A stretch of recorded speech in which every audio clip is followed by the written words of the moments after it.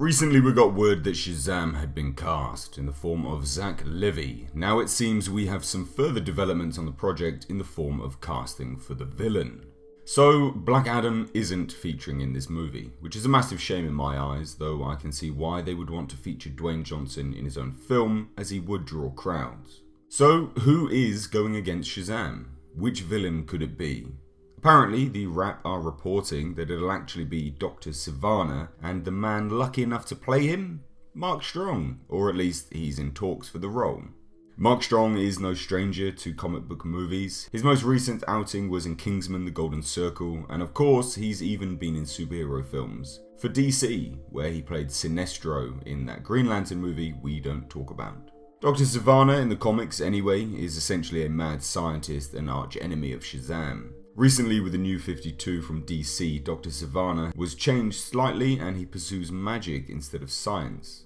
He does this in an attempt to save his family. The end result is he forms an alliance with Black Adam and again becomes the arch enemy of Shazam.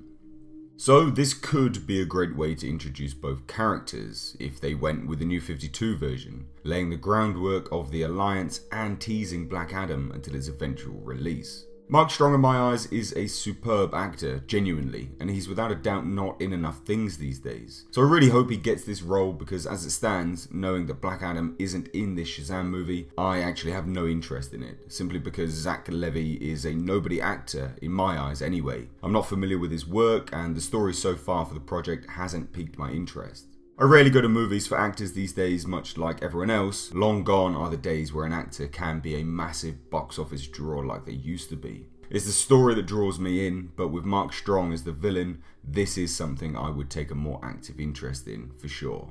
But what do you guys make of this? Do you think Dr. Sivana is a good choice as the first villain for Shazam? And what do you make of Mark Strong as the potential casting? As always, let me know your thoughts on all this down below in the comment section, and don't forget to hit that subscribe button for more movie news in the future. If you did enjoy this, then give it a like and a share as it really does help the channel out. I've been Mr. H, and until next time, I'll catch you in the comment section.